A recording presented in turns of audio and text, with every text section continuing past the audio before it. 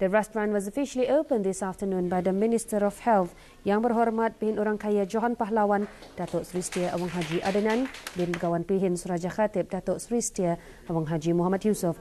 Yang Berhormat Pehin, in an interview with RTB, said that Healthy Restaurant is one of the Ministry of Health's initiatives to create a healthy environment by providing a vast choice of healthy food to the community.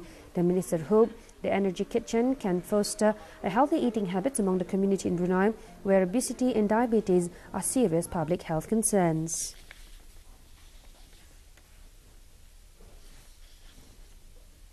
Inilah salah satu daripada hasrat kementerian untuk mewujudkan environment yang sihat, iaitu salah satu daripada strategi yang selaras dengan kementerian dalam plan tindakan menangani penyakit-penyakit tidak berjangkit, iaitu seperti inilah, iaitu mewujudkan environment ataupun restoran yang dapat menyediakan dan memberikan pilihan kepada rakyat dan penduduk ini makanan yang sihat, yang mustahak sekali.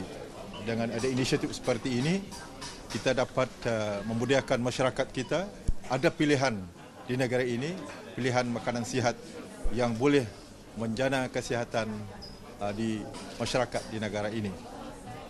Ini adalah salah satu daripada healthy setting yang telah pun kita urak-urakan.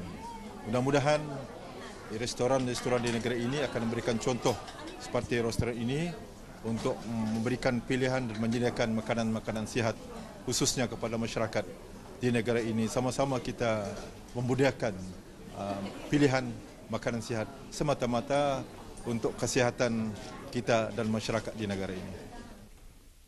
The founder of the restaurant, Chun, said the restaurant used only fresh ingredients, particularly local foods, with extremely high nutritional content and utilise lighter cooking methods such as grilling, steaming, baking and poaching. Very creative dishes. We are using different kinds of ingredients like herbs to add spices, to add taste to the food.